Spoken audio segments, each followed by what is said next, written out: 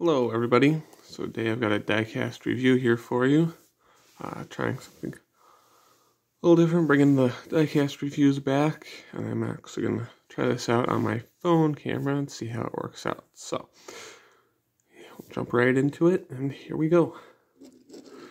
So, first up, we've got Keselowski's MoneyLion. Don't know if the color quite comes through real well. That MoneyLion kind of green. It's relatively bright at how it sticks out. It's very interesting. The spoiler almost looks like it's a little bit of a lighter color than the rest of it, but cool to get a MoneyLion paint scheme with the updated one. So I do have Ryan Blaney's Cup car from a few years back. That's with the classic Penske scallops.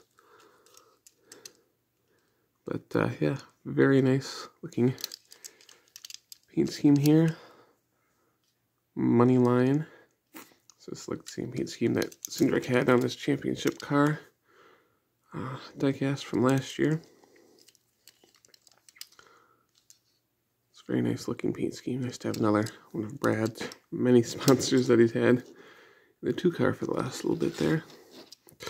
Next we've got the first Kyle Larson 5 car that I've gotten here. So we've got his Nation's Guard. It's black with a little bit of green and then the white, kind of an interesting one. Same paint scheme overall that he's used for the Hendrick cars, just different colors. I do like the Hendrick cars better. Seems like the green's a little bit of an odd fit with this paint scheme, but definitely an interesting one. I'm thinking they're going to stick with the Hendrick cars for a while. Don't know if they're going to really have Nation's Guard, but we did see Nation's Guard on the Spire Motorsports cars a lot, though, this past year. So, yeah, pretty cool. I'm just waiting on getting the Hendrick cars 1/64 scale for Kyle Larson in. And then, next one, we've got Chase Elliott Ashoc, Adrenaline Shock energy drink. We're actually getting an energy drink car in a 1/64, but obviously, as you can see here, it's on the base, but really nice. Kind of came in as a replacement since Mountain Dew left Chase at the end of 2020. I've sponsored him quite a bit now here. Not so much in the Cup Series, but in other racing endeavors. So they sponsored him in the one truck race he did. They've been sponsoring him in some of the dirt racing that he's been doing. So really cool to see. Pretty cool looking paint scheme. The Ashoc logo there. Glad they've since changed it. I do like this logo better though.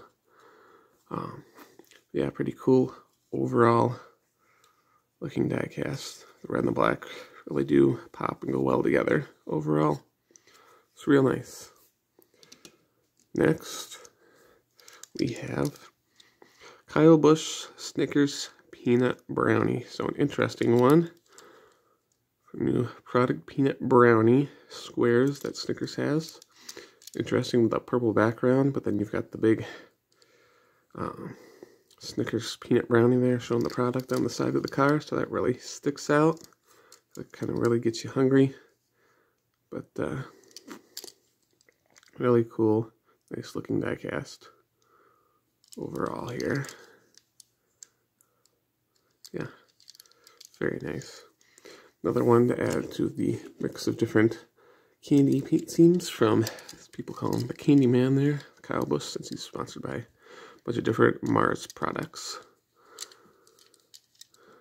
So next we've got Martin Truex Jr.'s number 19 Auto Owners Insurance. It's a little different than his past years. It's got just kind of a more of a solid dark blue and then the light blue here going on. Very nice looking diecast overall. So yeah, Reezer's Bass Pro Shops definitely using up the space on the car, which is always nice to see here. Yeah, pretty simple looking paint scheme overall. Very nice, kind of cool how they got the auto owners, or the A on the auto owners kind of divides it. The different colors here on the hood. Yeah, very cool overall. Nice looking diecast. And then next we have Christopher Bell, number 20, DeWalt car. Very nice. A change from last year here.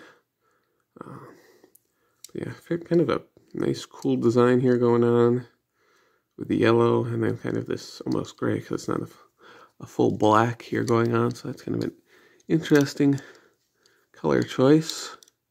But yeah, pretty cool, nice, interesting design. Kind of like how they got the logo going with the paint scheme there for the Pristine auction.